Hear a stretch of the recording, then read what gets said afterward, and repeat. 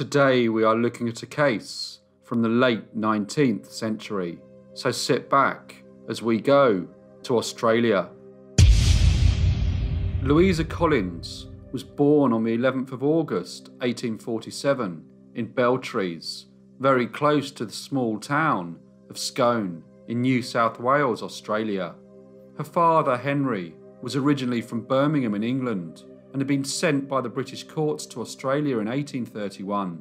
He left Portsmouth on the 16th of October on board the ship Asia, and along with 200 other men was transported to Australia to serve his punishment, arriving in Sydney on the 3rd of February 1832.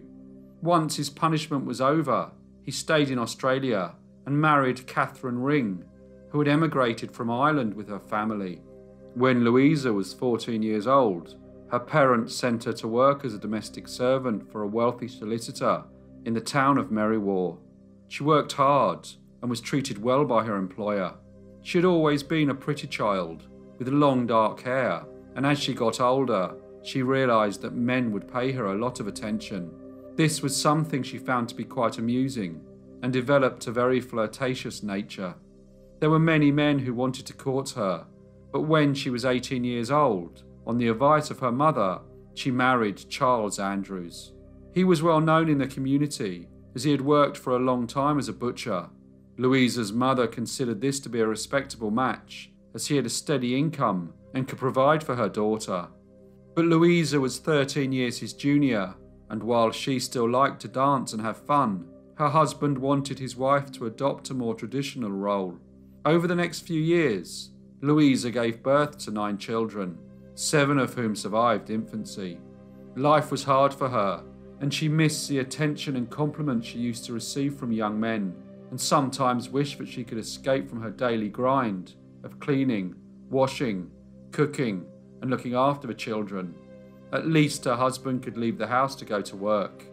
In 1886, the family moved and took up residence in the Sydney suburb of Botany.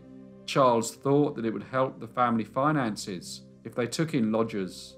The children were older, so could help, but the added workload was difficult for Louisa. Her life had just become one of constant working. Her looks were fading, and she felt that life was passing her by. She had taken to drinking brandy and sometimes went to the pub. Although having lodgers in the house was hard, she liked the fact that they noticed her, and it didn't take long for her flirtatious nature to reappear. One of the lodgers was a young man named Michael Collins.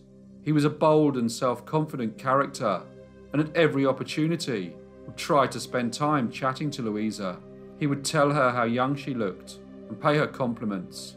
Although Louisa liked the attention, her husband didn't, and considered the young man to be an ungrateful guest. Things came to a head in December 1886, when Charles confronted Michael Collins about the relationship with his wife. A scuffle followed, and the young man was evicted from their home. Less than 2 months later, Louisa's husband, Charles Andrews, became ill. He suffered from terrible stomach pains and was attended by a doctor named Dr. Martin. Dr. Martin was unsure exactly what was causing the sickness. He examined the patient and discussed his daily routine and his diet. He gave him medicine and said that he would call back in a few days. But Charles did not recover and passed away on the 2nd of February 1887. He was 53 years old. As so often was the case in the late 19th century, he had insured his life, and Louisa was the beneficiary of a small insurance policy. The circumstances surrounding his death were not considered suspicious, and Dr. Martin registered the death as due to gastritis. Louisa, however, was not a grieving widow. She was known to have told people that she found her husband to be a serious and somewhat boring character, with little time for fun and laughter, and after his death, neighbours were a little shocked. She did not dress herself in black and did not seem to mourn her husband's passing. Instead, she drank and went dancing with the man who had previously been lodging in her house, Michael Collins. On the 9th of April 1887, just 2 months after Charles died, 39-year-old Louisa Andrews and 23-year-old Michael Collins were married. On her wedding day, she was 4 months pregnant with his child. They lived together in Popple's Terrace, Botany Road, in the Sydney suburb of Botany. Towards the end of 1887, Louisa gave birth to their child, a boy who they named John. Everything was going well until on the 10th of April, 1888, the baby, who was now 4.5 months old, became ill. They tried to nurse him, but by 10 p.m. he was continually crying. He was comforted by his mother and then eventually fell asleep, but he awoke an hour later, screaming and seemingly in a lot of pain, although neither of his parents considered calling for a doctor. Shortly before midnight, baby John died. When the doctor came to register the death, he questioned Louisa and Michael about the circumstances of the baby's demise. Louisa told him that he had been ill for 2 days and they had given him small amounts of castor oil, but his condition didn't improve. Dr. Martin was the doctor who had visited Louisa's first husband when he became ill and subsequently died. So as the death of her baby was so soon after, he instructed the couple to report the death to the police. He said that he would send a letter to the city coroner. At the time, the mortality rate in children under 5 years old in Australia was 19%, so the death of a baby was not uncommon. The coroner concluded that as there was no suspicious circumstances involved, it could be presumed that baby John Collins had died from natural causes, and it would not be necessary to hold an inquest. Louisa continued her daily routine of chores and looking after the 5 children that still resided in the house at Popple's Terrace. Michael returned to work as a wool washer, but soon started to feel unwell. A doctor named Dr. Marshall was called to examine him. He found his patient's symptoms somewhat curious and found it difficult to ascertain exactly what was causing Michael's illness. He visited the house a few times over the next 2 months, until on the 3rd of July, 1888, Michael's condition suddenly deteriorated. Dr. Marshall observed that Louisa was trying to comfort her husband, but he also noticed that she had been drinking.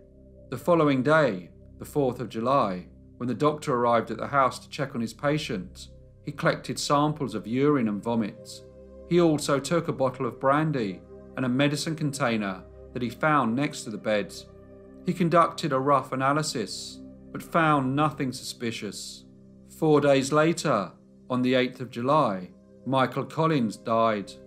Dr. Marshall informed Louisa that he was unable to issue a death certificate due to the circumstances of the death and would have to send a report to the city coroner. On receiving the report from Dr. Marshall and the fact that Louisa's first husband had also died quite suddenly, the coroner opened an inquest into the death of Michael Collins. At the inquest, evidence was presented confirming that the deceased received quite a few visitors in the weeks preceding his death. Many of these were concerned neighbours who called to assist Louisa. Dr. Marshall informed the inquest that he had asked Louisa to take Michael to hospital, but she replied that it would be better that he die at home. Dr. Marshall told her that he would be well cared for and there was no reason for him to die, but Louisa would not contemplate the notion. Half an hour after Michael's death, Constable Jeffers had arrived at the house and searched the property.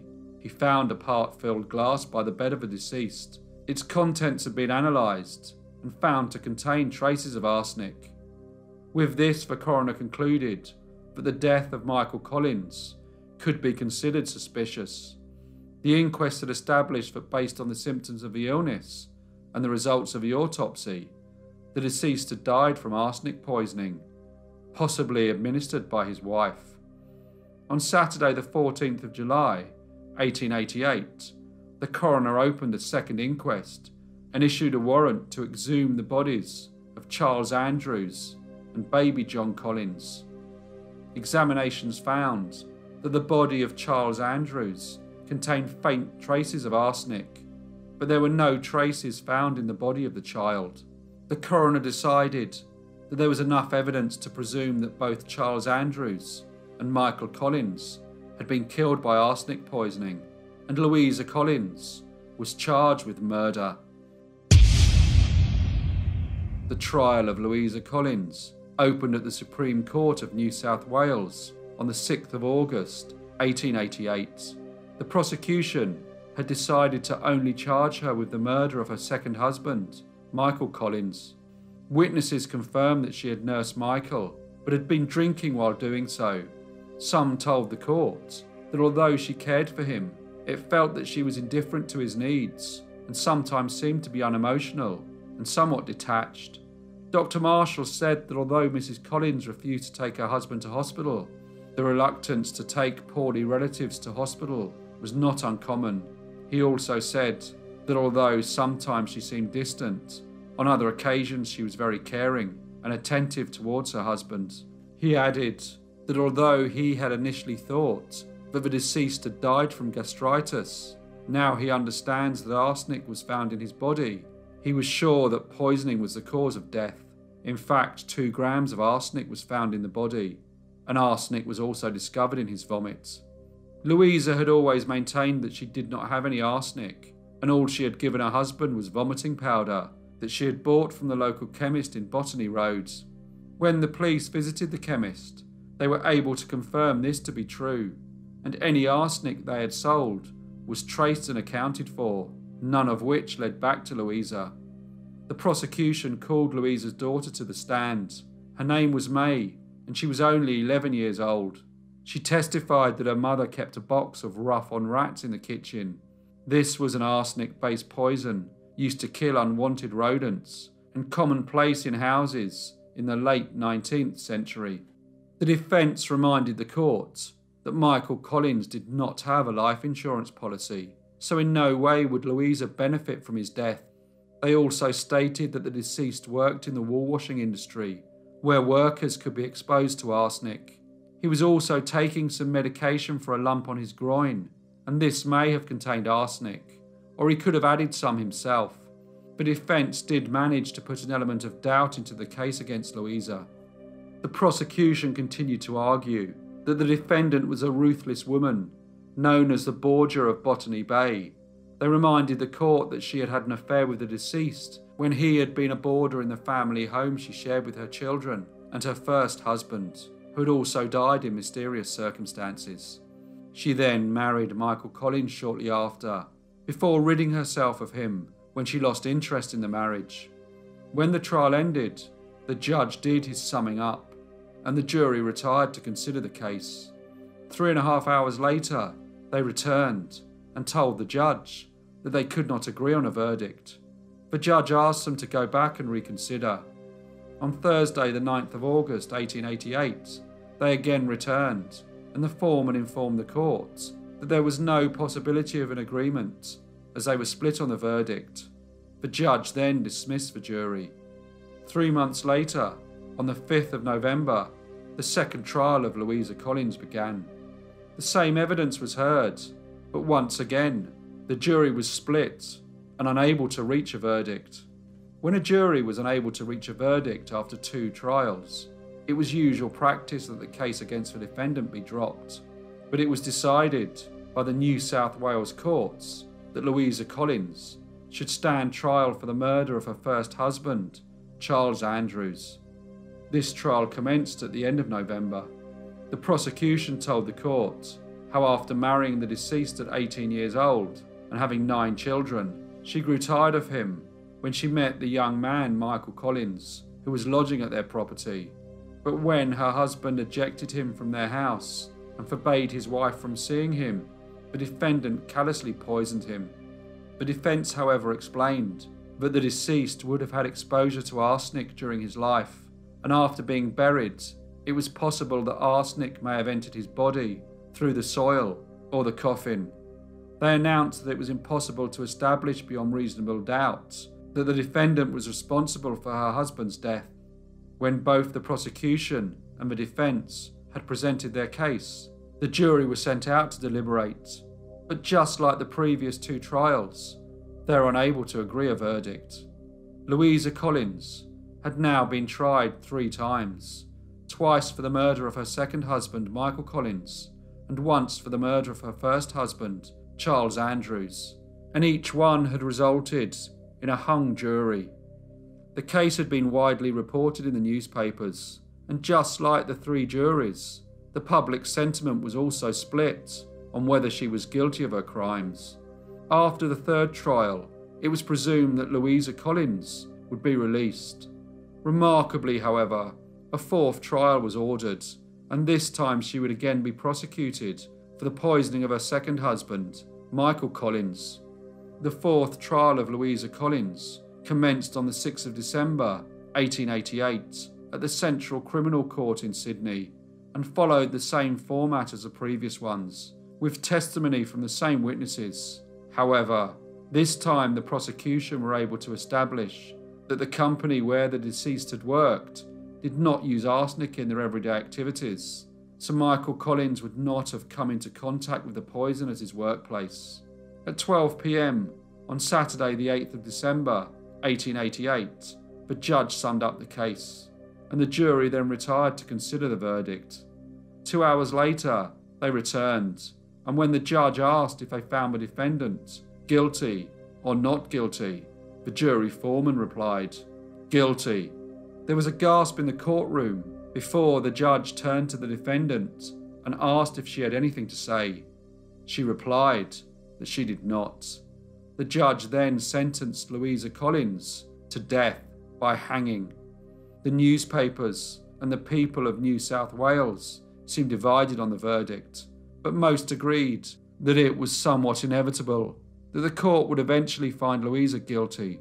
Some newspapers pointed out that after 3 trials, in which a total of 36 men had heard the case and were unable to reach a verdict, it seemed unfair that she should be hanged. They considered that any evidence pointing to her guilt was circumstantial. The state government had been able to throw unlimited resources at the case, whereas the defendant had been unable to pay for her own legal counsel and was represented in each trial by a defence team who did not receive any payment. Just before Christmas, Sir Ninian Melville stood up in the New South Wales Parliament, expressing his concerns over the sentence. This started a debate in the chamber, but the law stated that the crime for murder was punishable by death, and Mrs. Collins had been found guilty of that crime, so unless there was a change in the law, she would be hanged. The case still fascinated the public, and the newspapers continued to print stories about the trial and the evidence involved. It was suggested that Louisa's children had been guided by the prosecution about what to say on the witness stand.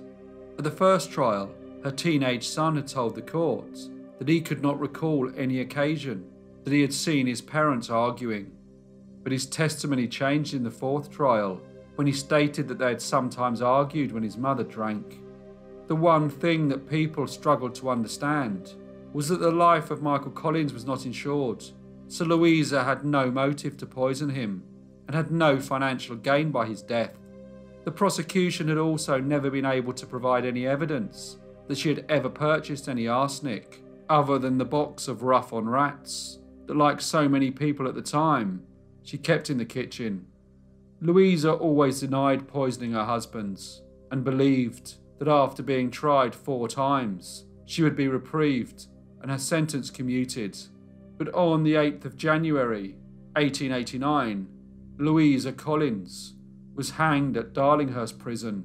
She was 41 years old and the last woman to be hanged in the Australian state of New South Wales. Hello everyone, and thank you so much for listening. As usual, please leave any comments or feedback you may have, and I will see you in the next brief case